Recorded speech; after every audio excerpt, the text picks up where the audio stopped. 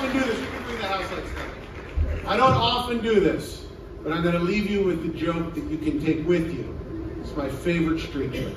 Half of you will get mad when I start the joke. The other half of you will get mad on the third line of the joke.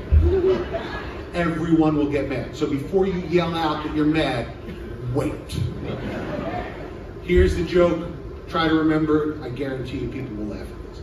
Donald Trump dies, goes to hell. Half of you are mad. Hold on.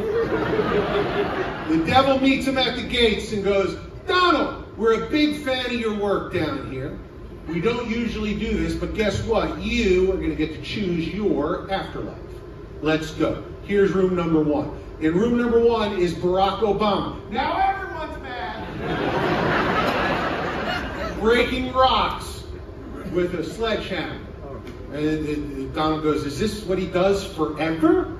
And the devil goes, yeah, it's hell. That's what he does. And Donald goes, oh no, I couldn't possibly. I have the bone spurs, as you know. I can't possibly do that. Fine. They go to room number two. George W. Bush is in room number two, climbing a giant high dive and leaping into a kiddie pool over and over again.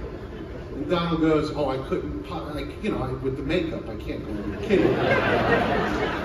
Donald goes, okay, fine. They go to room number three. There is Bill Clinton in an easy chair, getting a blowjob from Monica Lewinsky.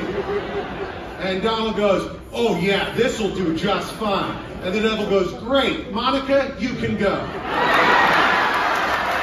night, everybody.